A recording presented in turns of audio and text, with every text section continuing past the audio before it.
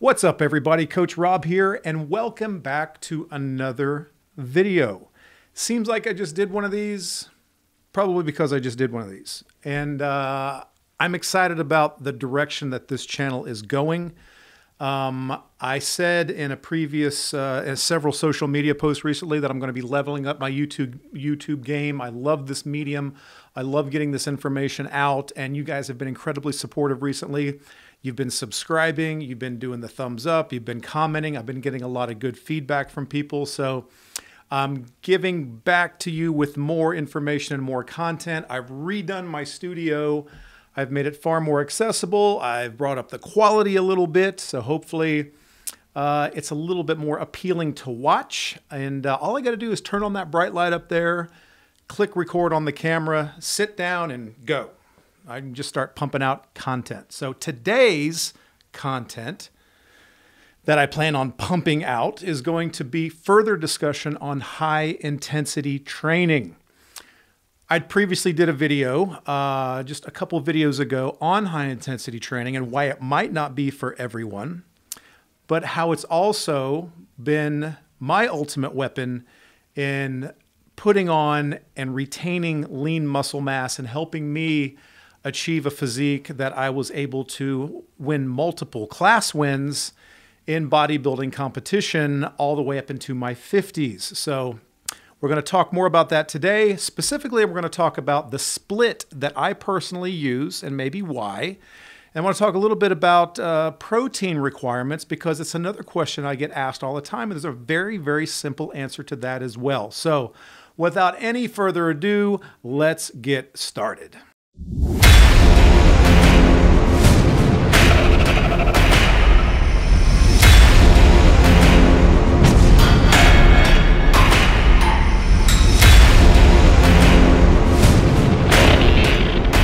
And we're back. Before we get started, I got to pay some bills. But there's really nobody I'd rather sit and talk about briefly than Animal Pack Nutrition. And this isn't just another, ad speech about some other sponsor. Animal Pack has been a company that I have been using their products literally since 1994. The OG, the original Animal Pack multivitamin pack. This thing is absolutely incredible. I have been doing one of these nearly every day. The only days I don't do it, or it might be a day I forget or something, like on a weekend. But for the most part, every day since 1994. And I can't imagine going a day without it. I really can't. And when I had the opportunity to be a brand ambassador and to be sponsored by Animal Pack, I jumped all over it because I believe in their products. I've been using them forever. It's amazing bodybuilding products by bodybuilders. And regardless of how you train, how you eat, I think the Animal Pack product line is going to fit perfectly into your lifestyle. It's mega dosed the way supplements should be, especially if you're hard training, if you're working hard in the gym, if you're a hard working weekend warrior, whatever the case may be, and you want to make sure you have all your bases covered with your supplementation, Animal Pack's the way to go. I take an Animal Pack every day. Even if you just start with an Animal Pack, you're going to be set on the right path. I highly recommend it. Lately, I've been using this TNT formula. It's a male hormone optimization pack, and it's not only compounds that are going to help you raise free testosterone, but it's all of the support systems that any man would need for optimal health and performance. And I've been pleasantly surprised with this product, so much so that I've got it on a subscription. I got one comes every month, and I don't plan on canceling that. I'm really, really enjoying it. I was skeptical at first, but then when I looked at what was in this thing, I realized, oh, that's right, this is Animal Pack. They just don't throw out shit products. Everything that they do has a purpose.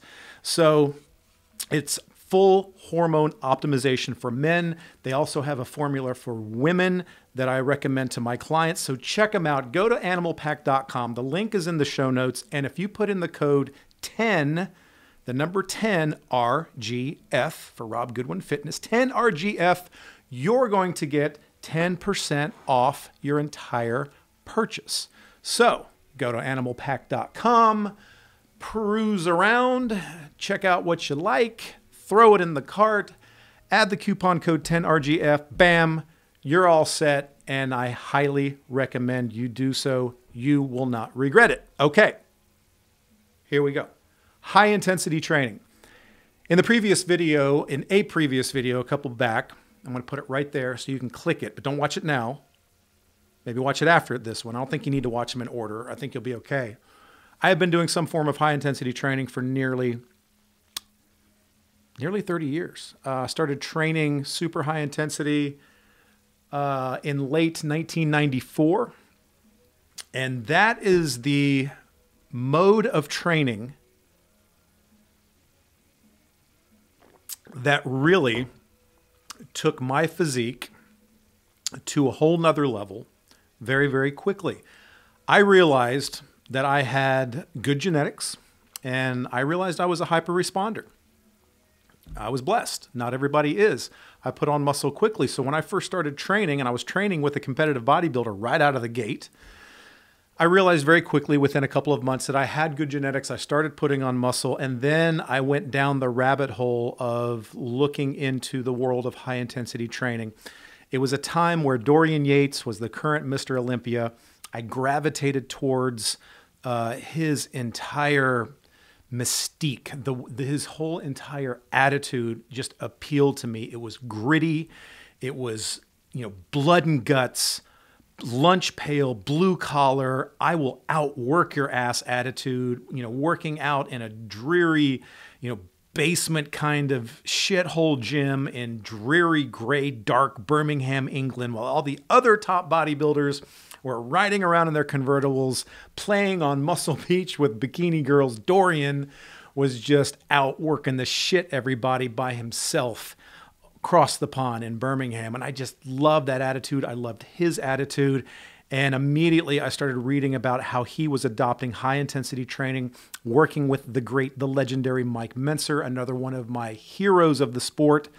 And I went down that rabbit hole and I devoured everything I possibly could about the subject of high intensity training. And high intensity training just made sense to me right out of the gate. If you look at high intensity training through a rational, logical lens, if you think about the philosophy of it, how it, from a physiological standpoint, helps you achieve the greatest potential for muscle growth to occur, it only made sense to me. It never made sense to me once I started delving down that rabbit hole why anyone would have to engage in these marathon workouts, 2 hours, 20 sets per body part. It just didn't make sense. And when it was spelled out to me through the works of arthurjones, through the works of Mike Mentzer, Dorian Yates, Casey Viator, and several others of that era, and even though John Perillo, another guru, coach, legend, wasn't necessarily a low volume guy, he was still a very high intensity guy. He believed in pushing those sets to absolute grueling failure. So I also got an opportunity to work with John Perillo as well. Got to visit him and train with him at his gym and offices in Cincinnati, Ohio. I had the opportunity to have a couple of very cool consultation sessions with the late, great Mike Mentzer. And so, back in those days, I went all in, and it's a good thing that I did because my physique changed dramatically within the course of a year when I adopted high intensity principles. So I want to talk a little bit about that today. Since the last video that I posted here on YouTube, there's been a lot of questions as for specificity. Exactly how do I approach my high intensity training regimen? So let's talk about that. So I like the Dorian Yates split. Why? Because that's a split that I tried after trying the Mike Mentzer split, the arthurjones split, which were all great. I got great results from them. But when I settled into the Dorian Yates split and his style of high intensity training, that's when it all just seemed to click for me. That's when the wheels just kind of went into motion. I caught a groove and I really started to get the results. I liked the split. I liked being in the gym. I liked training.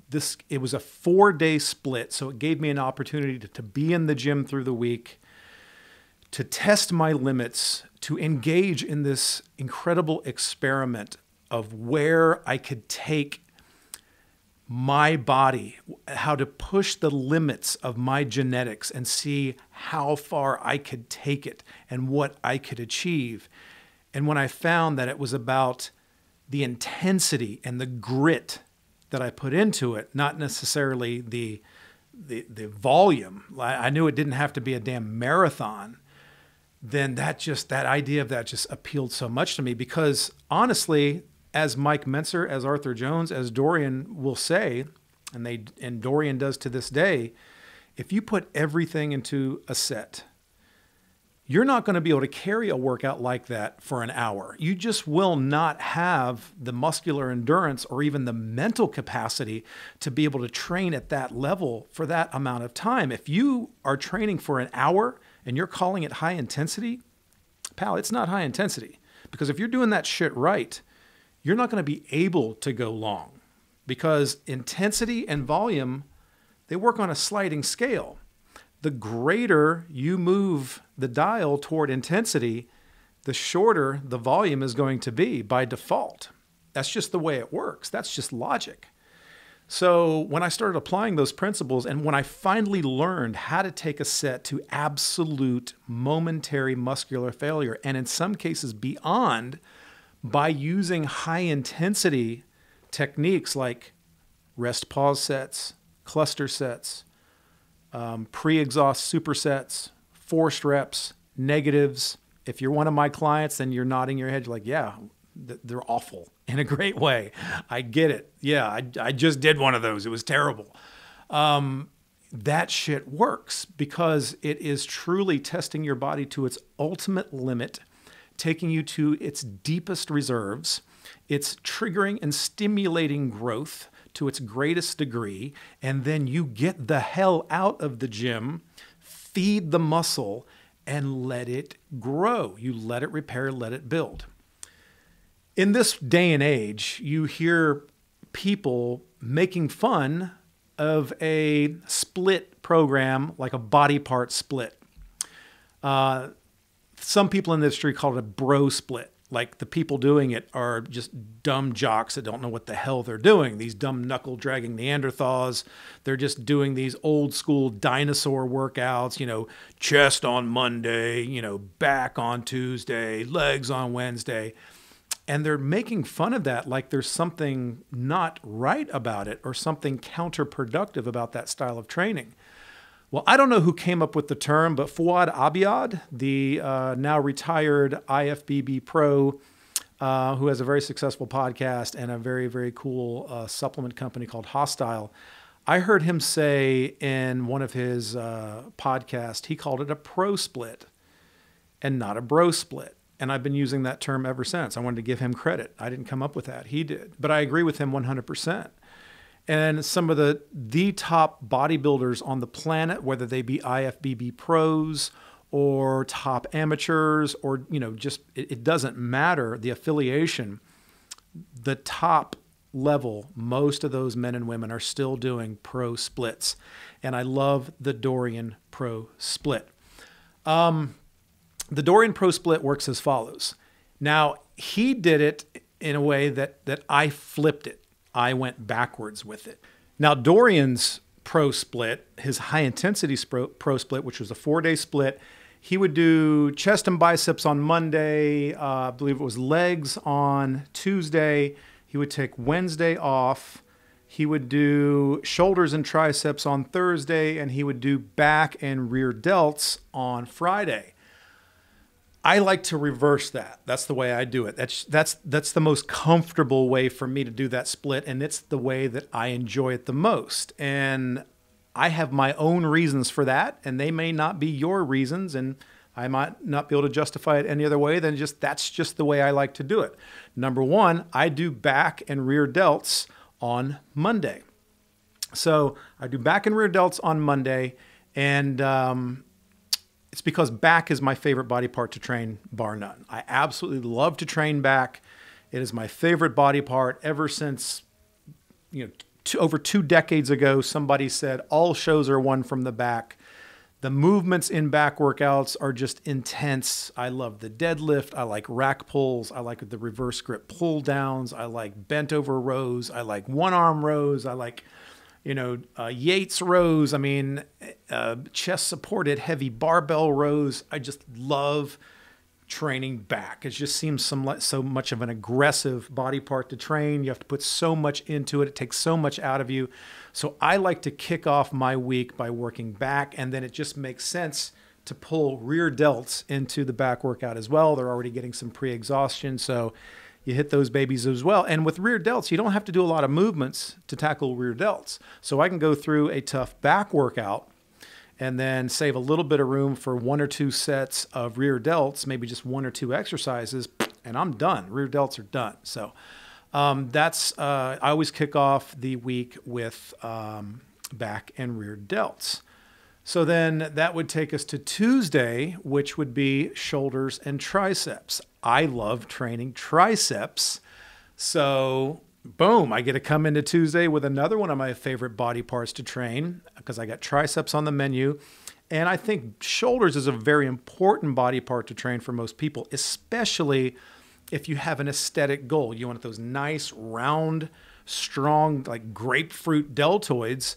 And I always liked coming into Tuesday, hitting the deltoids hard, hitting the shoulders hard.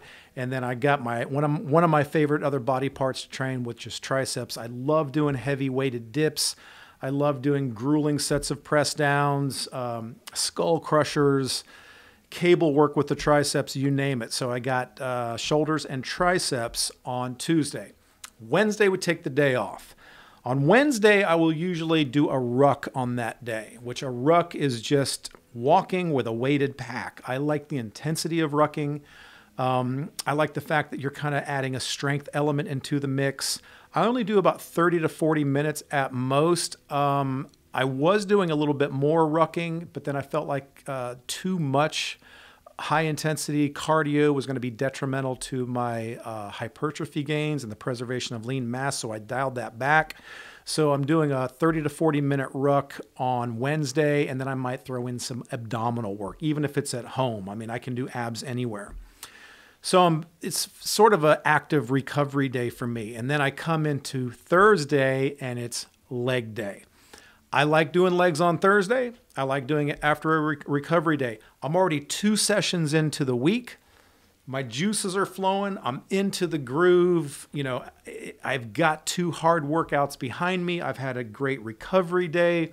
I've got to go out on a ruck, and I'm just into the flow of my training week. And I need to be in that mental flow to prepare for leg day because it's the toughest day of the week. And if legs isn't the toughest day of the week for you, then you're probably doing it wrong. So we come into Thursday and do a grueling high intensity leg day.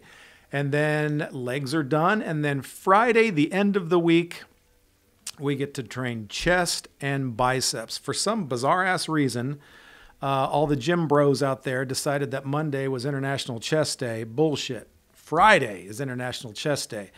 End the week doing a fun body part to train. You can hit that chest from several different angles.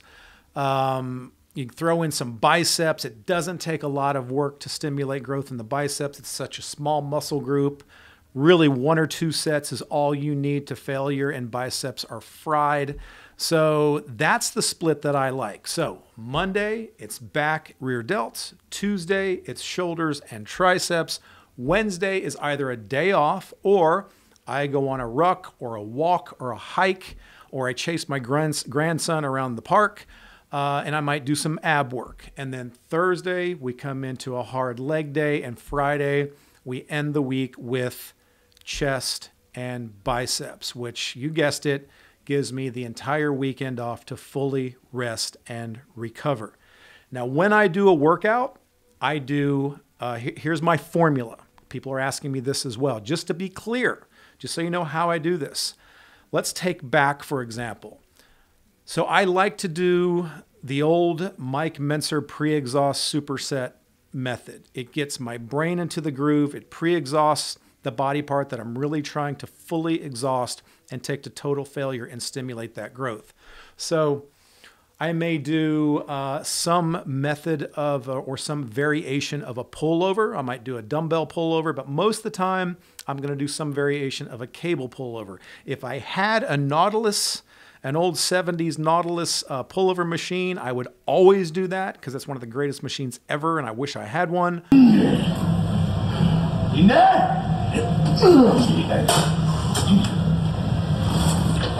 Mighty pullovers.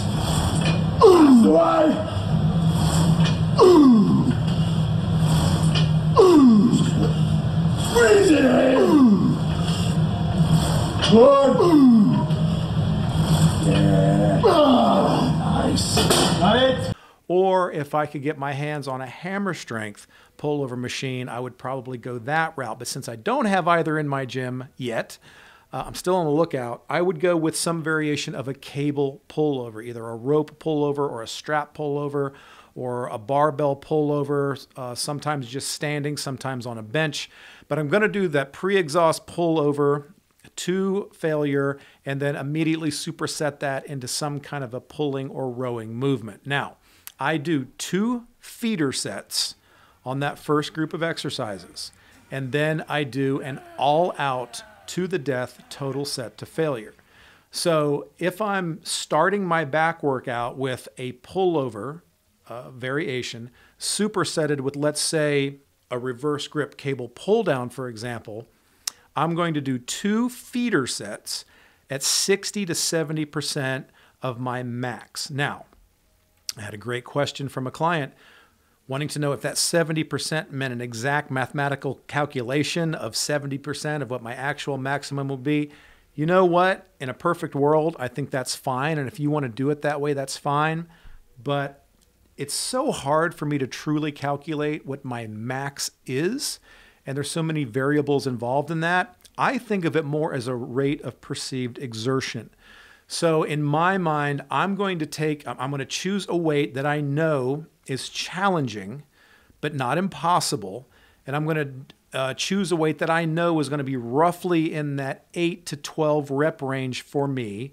And I'm going to take that set to 70%, meaning if 100% is all out failure and 0% is standing there doing nothing, I'm going to take that set to roughly 70% of my maximum output. So it is a bit of guesswork, but I've been doing this so long that I can come up with a very, a fairly precise calculation as to what 70% roughly of my max would be, which meaning I'm leaving several reps in the tank. If you just look at it that way. So I'm leaving several reps in the tank. I do this for a couple of reasons. I want to get my body warmed up. I want to get the juices flowing, the blood flowing. I want to get my joints loose, prepared for the all-out set that's to come. And I also want to do this for the mental acuity part of training to failure. We talked about this in the last video. To take a set to total failure, it is something that you have to learn. You have to learn how to take yourself to that place of all-out failure. Many people will never experience that level of output. And I'm going to go ahead and say it, that level of pain, that level of discomfort that it's going to take for you to truly achieve muscular failure. When you're doing that third set that you're taking to total failure or beyond by incorporating maybe a high intensity technique, to take that set to total all-out failure is much more difficult than you can imagine. And you have to practice that. You have to develop that skill, and it is a skill, over time. It probably took me over a year before I truly understood what it took to take my brain and shut off that central governor and push myself beyond the point where my brain was telling my body, was signaling an alarm to stop. What this guy doing is going to cause damage. And I want the damage. I want the structured damage of micro tears in the muscle. I want to collapse that muscle fully under the stress of that weight and that resistance that I'm applying, so that when I leave the gym and feed myself properly, as a defense mechanism, my body will respond by growing new muscle not only back to baseline, but overcompensating and adding new lean muscle as that defense mechanism in the event that I'm ever going to engage in that kind of activity again, which I will next week when I train that body part again. So by doing multiple sets beyond that failure set is doing nothing but lengthening the recovery process. It's doing what Mike Mentzer called creating an inroad to the recovery process. So if I do a couple of feeder sets to get my mind right, to get my body warmed up, to get into the groove and become prepared for the onslaught that's about to come in that third all-out set to failure, I'm going to do that, and then I'm going to take that set, that third all-out failure set, and I'm going to take it to the absolute depths of total failure. I'm going to go into the pain cave. I'm going to give it everything I have. But when I do that, and if I'm satisfied with that, I'm going to walk away. It's mission accomplished. Growth has been stimulated. There is no logical or rational reason to do another set. What would be the point? It's just going to create a deeper inroad to recovery. So I've taken the set to total failure. I've learned how to do that. I've accepted my fate. I've taken it to the depths, and now I leave it alone to grow. So if you dig that hole, if that failure set is digging a deep hole because you're putting so much effort into it, and then you leave it alone, now the recovery process is where the magic happens. The body will start to recover that muscle back to where it was, back to baseline. That's filling the hole with dirt back to ground level. And in the event that it's going to be dug out again as a defense mechanism, we're going to pack a little extra dirt on top. That's new tissue growth. So that's the way to do it. So these guys that are doing marathon hour, 2-hour workouts, many of them, and I've been working in gyms for almost 30 years. I've been around tens of thousands of people training, and I can't tell you how many people are truly disappointed with the results that they're getting because they're so inundated with these guys on the covers of magazines or these Instagram, influencers or professional bodybuilders, which is not a realistic example of what the normal person is going to be able to achieve. Why can a bodybuilder, professional bodybuilder, engage in super high intensity workouts that are also very, very high volume? Come on, they're on anabolics, they're on gear. And what does gear do? Well, it heightens the recovery process. It quickens the recovery process. You recover considerably faster than the average person who is not on gear.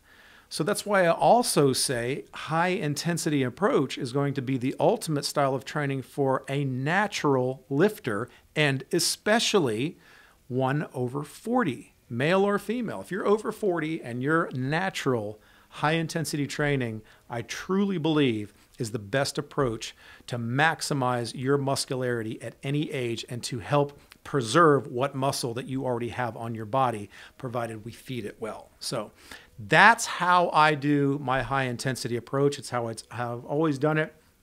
And I think I spoke about this in the last video that I did, high intensity, why it's not for everyone, part 1. And I had done a competition in 2018, and the show itself was kind of a train wreck. But I don't blame, no matter how bad a show is, no matter how bad a promoter might drop the ball, I don't blame them. It's still on me. I need to be fully prepared for a show that's run like shit. And this one was. And there were a lot of variables at play. And I was in shape.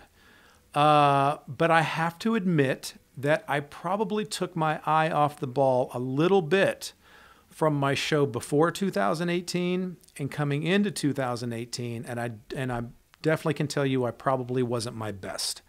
And I learned from that experience.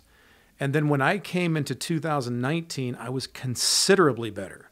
I was considerably fuller, harder. I'd added some muscle, even at my age. My conditioning was greater. What did I do? The only thing that I changed, apart from maybe suffering a little bit more on my diet, I went full bore, old school, high intensity training the way I did it back in the 90s. I went back to my Dorian Yates 4-day split. I took sets to absolute failure. I probably wasn't in the gym more than 30 minutes. I did a lot of forced reps. I had some great partners that helped me with forced reps and rest pause sets and supersets and negatives and strip sets and you name it. But it was, you know, 1 or 2 feeder sets and then 1 all-out set of utter fucking insanity to the death. And then we walked away. And I came into 2019, won every class that I entered, and was very, very proud of the physique that I brought that year. And I truly believe it has to do with me taking my training to another level, and that level was high intensity training. So there you go. So once again, high intensity training, as mentioned in the previous video, is not for everyone. Why? Because not everyone is going to want to take the time to truly learn how to push yourself to that all-out failure point, because it's not comfortable. It's not necessarily fun. It's painful as hell.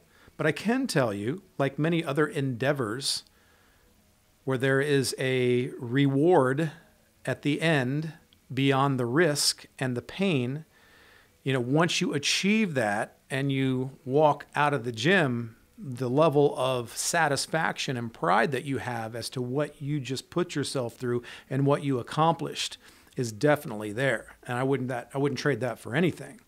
So anybody that achieved something great had to suffer in the process to become great, and they would never trade that suffering, because reaching the goal, crossing the finish line, reaching the top of the mountain, I mean, nothing tastes sweeter, and nobody's ever going to say, wow, I shouldn't have suffered like that. I shouldn't have did that. No, it's worth it when you achieve that goal and you take yourself to a place that you weren't sure you could ever take yourself toward or to.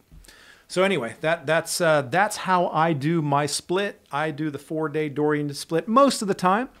Sometimes we mix it up. Sometimes we change the split a little. That's not unheard of either. I think sometimes it's good to mix things up a little bit. You don't want to get into a rut with your training.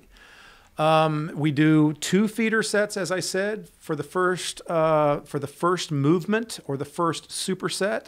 And then, like, for instance, when I spoke briefly, I said, you know, like for back, for example, I might do a pullover variation, pre-exhaust, immediately superset into maybe a pull down or a heavy barbell row. We're going to do the 2 feeder sets at roughly 60 to 70% of our max, and then that 1 set to all-out failure. Then if we go to maybe a second exercise for back, the 2 feeder sets may not be required at all, and most of the time they're not. We just go into that 1 all-out set because the pump has been primed, we're in the flow, we got a sweat rolling, we've been through that 1 set of high-intensity failure already. The feeder sets may not be required. Sometimes I might opt to do 1 feeder set to get in the flow of that particular exercise. Sometimes I'm ready just to knock shit out and go right to that all-out set. So some of my workouts are only 3, 4, 5 sets max, and that's for both body parts. You don't need tons and tons and tons of exercises. For big body parts like back, I may only do 3 exercises, and then I might go to rear delts and maybe only do 1 or 2 because you don't need a lot to hit those small muscles. You might just need some rear cable delt flies. You might just need some bent over dumbbell rear delt flies, and then boom, take that set to failure and move on. So legs might just be 2 nasty ass supersets to failure, and then we're done. So that, that's the way we train. It doesn't have to be a lot of movements. If you're one of my clients, I have clients on my Gold program, which is fully customizable, not only with the training, but the nutrition. I've got a handful of clients that requested high intensity training. So, as I build their workouts each week, and then I start to get a feel for the way they like to train, what suits them best, then I'll know when to put in feeder sets, when not to put in feeder sets, when it might be advantageous, when it might be okay to pull back on that, because I want them to get the most out of that session that they possibly can and get the hell out of there and let the muscles grow. So speaking of growth, I had several people last week ask me about, because I'm always talking about protein, I'm always talking about nutrition along with my training. They're saying this kind of training, this style of training, how much protein do you take in? Well, as many of you know, the majority of my diet, macros wise, consists of protein and fat. And then I'll use a little bit of carbohydrates around my workouts, and it's often very less than you might imagine. But for the purposes of the scope of my day, it's built around animal protein and animal fat, meat, eggs, poultry, fish, things of that nature. I will even have some whey protein from time to time, just because sometimes my schedule is insane and that's all I have time to do. So I might pull down a whey protein shake and move on and make sure I'm getting my adequate protein intake for the day. I'm fairly lean year round now. I hover, in the winter time, I might get to 12 to 14% body fat, and that's okay with me because, I want to have that good hormonal health. I don't mind putting on a little bit of body fat in the off season. Take that diet break. I think that's good for everyone.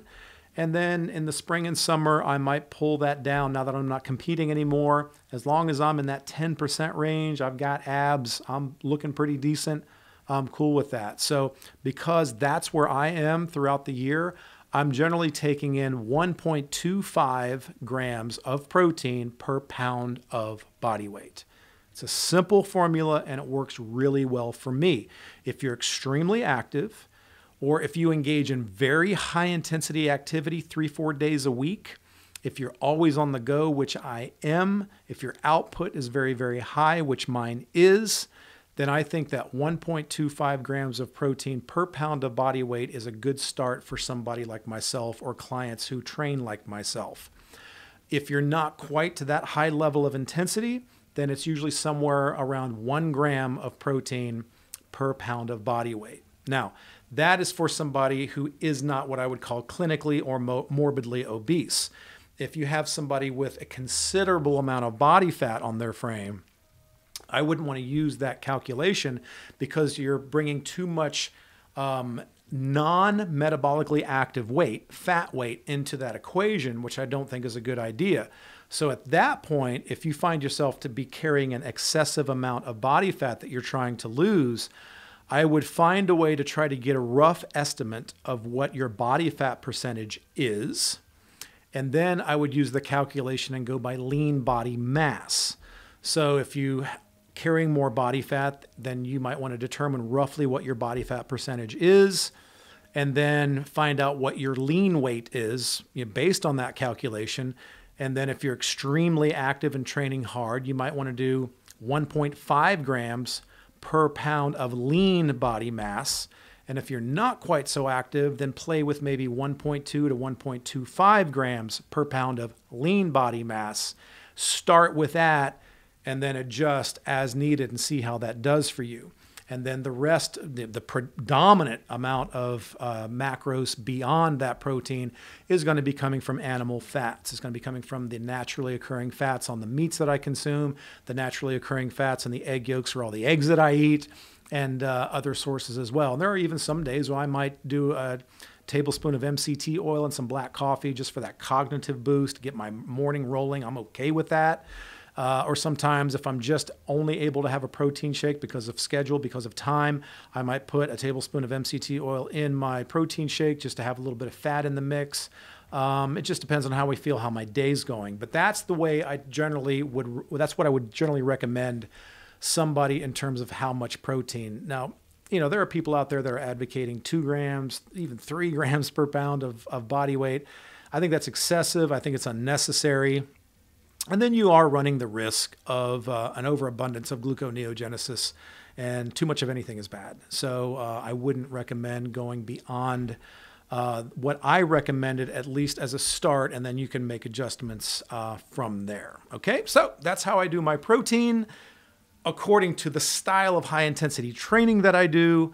And that's a wrap. So I hope this has been helpful. We can call this high intensity training maybe part 2, my split and how I work my protein in. I don't know. I'll come up with some clever freaking catchy title for the video. But anyway, so high intensity training. Listen, if you haven't subscribed to the channel already, please do. Go down there and hit that red button.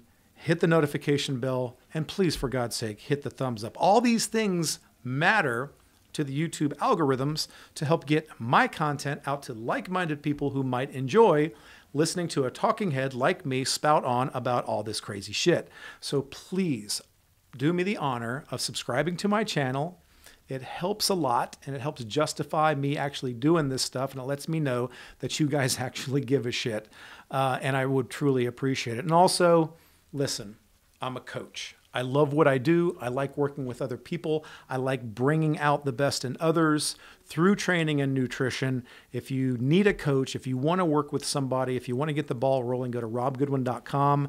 My gold package is fully custom to the individual. It's absolutely everything but the kitchen sink. Actually, the kitchen sink's included in that. Or if you just need kick-ass workouts based on the style of training that you like, look at the Tier 1 program. It's all there, robgoodwin.com. Follow me on Instagram at robgoodwinofficial. I'd appreciate that as well.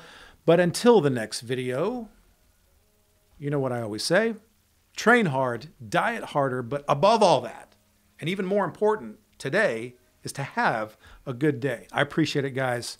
Thank you so much, and God bless.